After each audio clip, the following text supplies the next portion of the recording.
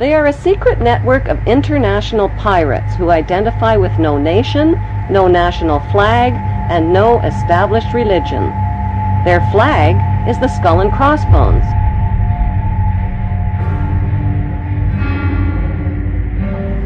Did the world wars, revolutions, and big events of human history evolve naturally, or were they calculated and pre-planned? If they were pre-planned, who planned them, and what are they planning for the future of humanity? The answer to this puzzling question can be found within the boundaries of 3 of the world's most powerful cities. Those 3 cities belong to no nation and pay no taxes.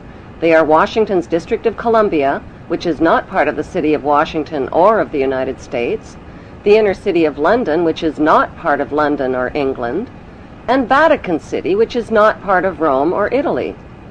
These cities, called city-states, have their own independent flag, their own separate laws, and their own separate identity.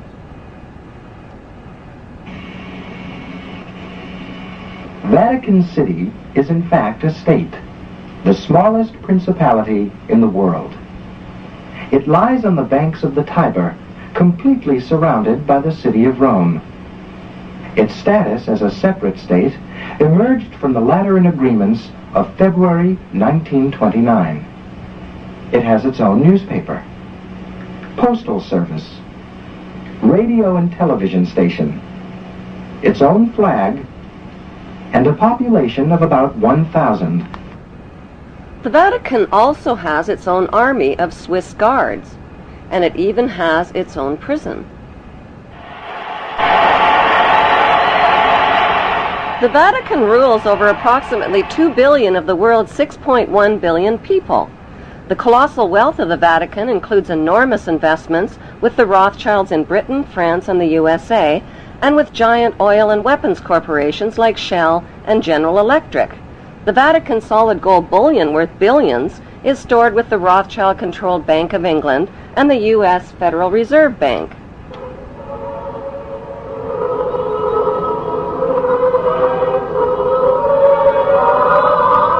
The Catholic Church is the biggest financial power, wealth accumulator, and property owner in existence, possessing more material wealth than any bank, corporation, giant trust, or government anywhere on the globe. The Pope, who is the visible ruler of this colossal global wealth, is one of the richest men on earth. While 2/3 of the world earns less than $2 a day, and 1/5 of the world is underfed or starving to death, the Vatican hoards the world's wealth, profits from it on the stock market, and at the same time preaches about giving. How did the Pope and Vatican accumulate all that wealth over the millennium? One method was to put a price tag on sin. Many bishops and popes actively marketed guilt, sin, and fear for profit by selling indulgences. Worshippers were encouraged to prepay for sins they hadn't yet committed and get pardoned ahead of time. Those who didn't pay up risked eternal damnation in Satan's oven. Pope Leo X rebuilt St. Peter's Basilica, selling tickets out of hell and tickets to heaven. During the Dark Ages, the Catholic Church not only hoarded the wealth they collected from the poor, but hoarded knowledge. They kept the masses ignorant and in the dark by denying them a basic education. Like Vatican City, London's inner city is also a privately owned corporation or city-state, located right smack in the heart of Greater London. It became a sovereign state in 1694 when King William III of Orange privatized and turned the Bank of England over to the bankers. By 1812, Nathan Rothschild crashed the English stock market and scammed control of the Bank of England. Today, the city-state of London is the world's financial power center and the wealthiest square mile on the face of the earth. It houses the Rothschild-controlled Bank of England, Lloyd's of London, the London Stock Exchange, all British banks, the branch offices of 385 foreign banks, and 70 U.S. banks. It has its own courts, its own laws, its own flag, and its own police force. It's not part of Greater London or England or the British Commonwealth, and pays no taxes. The city-state of London houses Fleet Street's newspaper and publishing monopolies. It is also the headquarters for worldwide English Freemasonry and headquarters for the worldwide money cartel known as the Crown. Contrary to popular belief, the Crown is not the royal family or the British monarch. The Crown is the private corporate city-state of London. It has a council of 12 members who rule the corporation under a mayor called the Lord Mayor. The Lord Mayor and his 12-member council serve as proxies or representatives who sit in for 13 of the world's wealthiest, most powerful banking families. This ring of 13 ruling families includes the Rothschild family, the Warburg family, the Oppenheimer family, and the Schiff family. These families and their descendants run the Crown Corporation of London. The Crown Corporation holds the title to worldwide Crown land in Crown colonies like Canada, Australia, and New Zealand. The British Parliament and the British Prime Minister serve as a public front for the hidden power of these ruling Crown families. Like the city-state of London and the Vatican, a third city-state was officially created in 1982. That city-state is called the District of Columbia and is located on 10 square miles of land in the heart of Washington. The District of Columbia flies its own flag and has its own independent constitution. Although geographically separate, the city-states of London, the Vatican, and the District of Columbia are one interlocking empire called Empire of the City. The flag of Washington's District of Columbia has 3 red stars, one for each city-state in the 3-city empire. This corporate empire of 3 city-states controls the world economically through London's inner city, militarily through the District of Columbia, and spiritually through the Vatican. The Constitution for the District of Columbia operates under a tyrannical Roman law known as Lex Fori, which bears no resemblance to the U.S. Constitution. When Congress passed the Act of 1871, it created a separate corporate government for the District of Columbia. This treasonous act allowed the District of Columbia to operate as a corporation outside the original Constitution of the United States and outside of the best interests of American citizens. In the War of 1812, the British torched and burned to the ground the White House and all U.S. government buildings, and destroyed ratification records of the U.S. Constitution. 1 century later, a corrupt U.S. Congress committed the biggest theft in world history. They passed Paul Warburg's Federal Reserve Act in 1913, handing over America's gold and silver reserves and total control of America's economy to the Rothschild banksters. Most Americans still believe that the Fed or Federal Reserve is the government. It is not.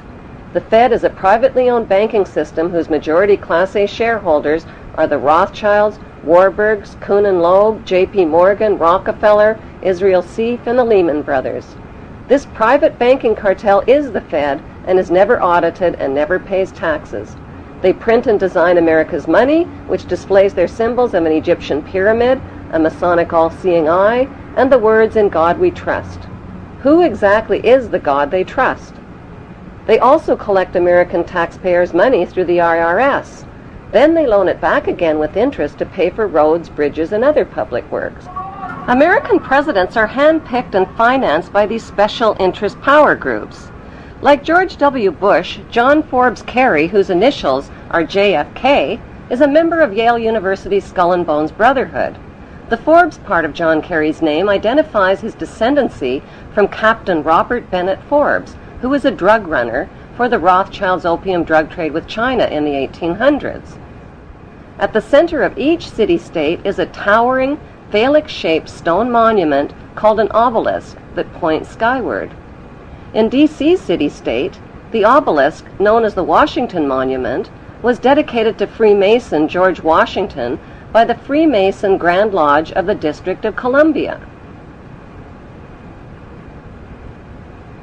The secretive Brotherhood of Freemasons laid the Washington obelisk's cornerstone in 1848 and contributed 22 Masonic memorial stones. 250 Masonic lodges financed the Washington Monument obelisk, including the Knights Templar Masonic Order. At the heart of London city-state is a 187-ton, 69-foot-tall Egyptian obelisk called Cleopatra's Needle. It was transported from Egypt and erected on the banks of the River Thames. In Vatican City, another Egyptian obelisk towers high above St. Peter's Square.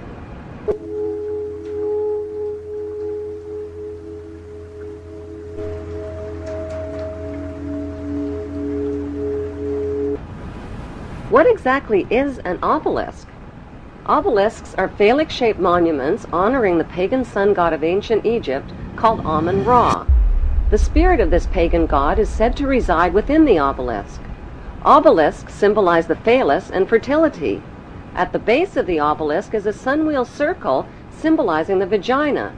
Together, they depict male and female sexual union. Worshippers of Amun believe Amun is the supreme god and creator of all things, and can transform himself into other gods, like Osiris, the god of the underworld, or Seth, the god of evil and chaos. Since vowels were interchangeable in the biblical Hebrew language, Amun can be spelled A-M-E-N, A-M-O-N, O-M-O-N, or A-M-U-N. Why in the world would the Vatican, a fortress of Puritan Christian values, erect a monument symbolizing the pagan god Amun and sexual intercourse right in its own front yard? There are 3 books which clearly map out the Zionist plan for world domination. The Bible, written by Hebrews, Morals and Dogma, written by Freemason Albert Pike, and the Protocols of Zion, written by the Priori of Zion and revised by the Zionist Illuminati. All 3 books describe the plan for an apocalypse or Third World War, which will give birth to one world empire and one world leader. This one world leader is called the Antichrist.